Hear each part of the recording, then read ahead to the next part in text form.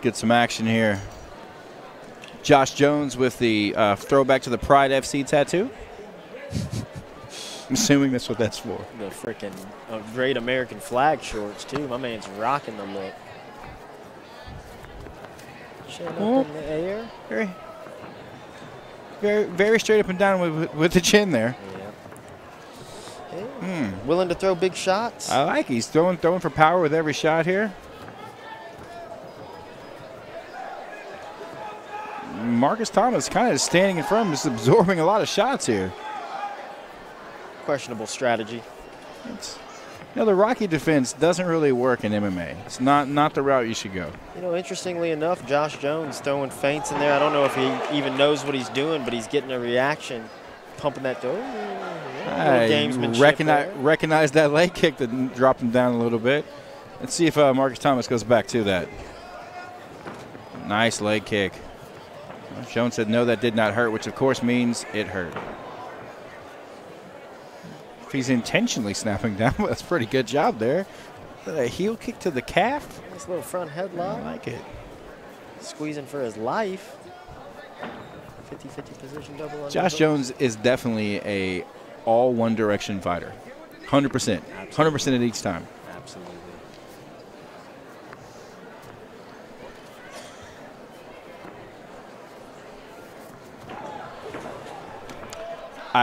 Interesting sequence here. I think Marcus Thomas was going for the single, and Josh Jones decided the old school rope-a-dope. Think you taking me down? Change my level and go with it. Yeah, he went with it, ended up on top. I like his shorts. His shorts looking nice.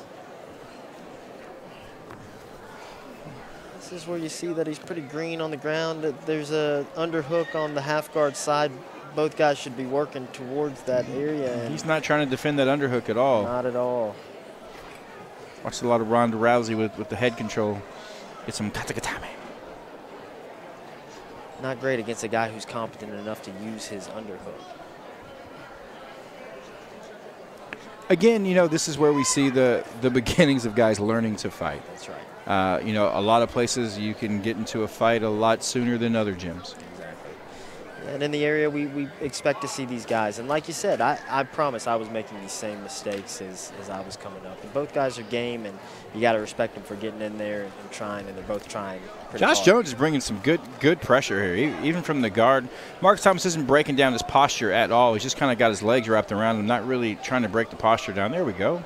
Yeah, almost using the guard because he just knows it's a position that people use in MMA. But when you have somebody in your guard, you got to be active. You got to be working from one side to the other. Look at that transition. Ending up on top to his back. Nice power shot there. Let his hooks go. Curious.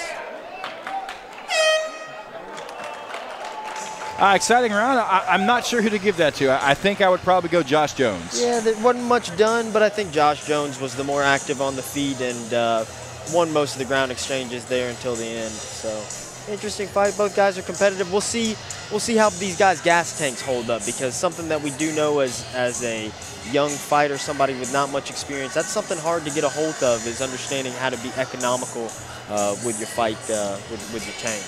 Definitely, getting that adrenaline of walking out and kind of getting past your own emotions and nerves, learning how to deal with that is really hard for these younger fighters. Yeah, and for a lot of these guys, this is the first time they've stepped out into a stage like this in front of a lot of people, and it can be very nerve-wracking, and rightfully so. It should matter. It should matter to them. So let's see who deals with the nerves better here.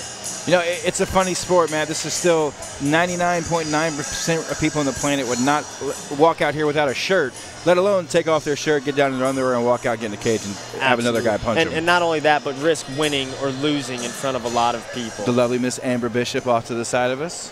Ooh, I think she's offering us beer. I think. We will. What? We'll take her up on the beer in a little bit. And beer.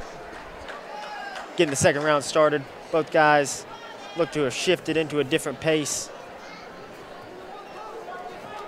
Hey, yo. Big right hand, turned all the way around.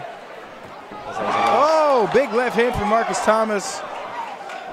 Front headlock snapped down. Everything's a power shot. Wind up, let it rip.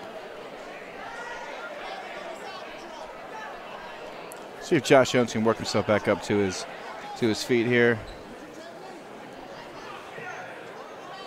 Markus Thomas needs to work to keep pressure on top of him. Like to see him get off of his knees. Anytime we're on our knees, we're alleviating pressure from whoever's underneath us.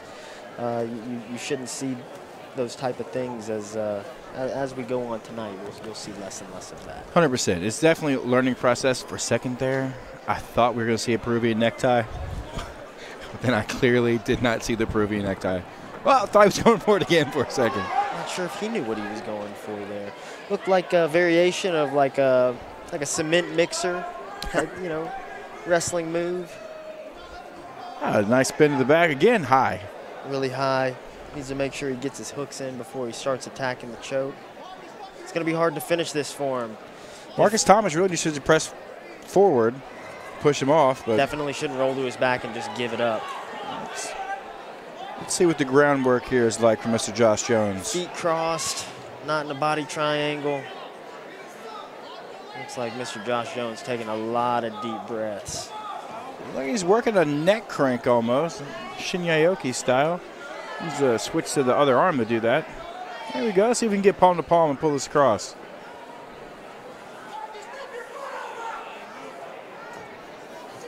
You know, Markus Thomas simply just needs to turn. There's not a lot really stopping. Those hooks are there, but we got a straight ankle lock going from guard, and he tapped him. No comment.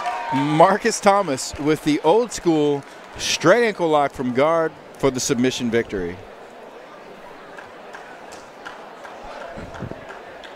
Dynamite Dave Hardy will get to us with our official announcement.